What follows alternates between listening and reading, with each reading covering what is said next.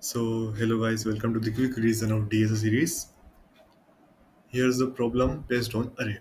To move all the zeros to the end and non-zero elements to the priority, in which we can see here's the input, and in output all the non-zero elements should be in their first place.